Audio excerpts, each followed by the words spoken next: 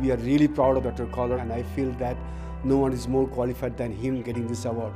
His persona, the way he addresses all the different students and how he talks to us, he always talks to us as we're his peers, and that's something that's really big. It's part of our job is to make time for the students and to serve the students. And it's clear that what he's doing is providing what is the avenue to get the students to essentially engage themselves.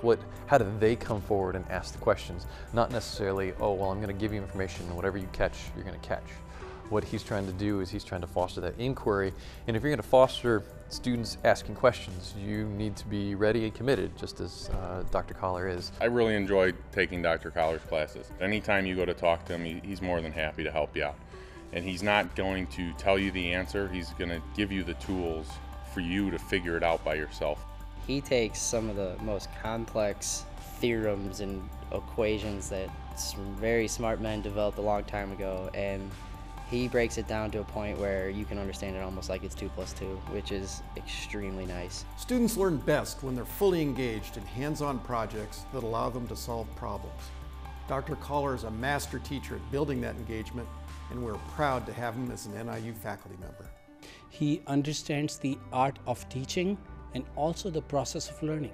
So when he brings those together, the results are excellent.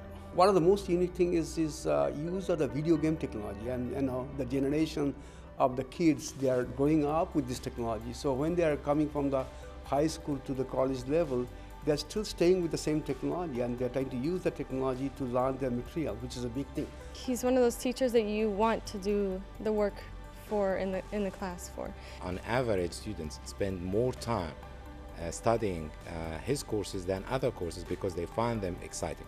He's a good example for us all to follow. If he works that hard, makes me want to work that hard. He is one of the nicest persons that you know of, and he goes beyond the call of duty to help every student that comes to his office. I have never seen him in a bad mood. I mean, he's an exceptional person, a good teacher, and a wonderful faculty member.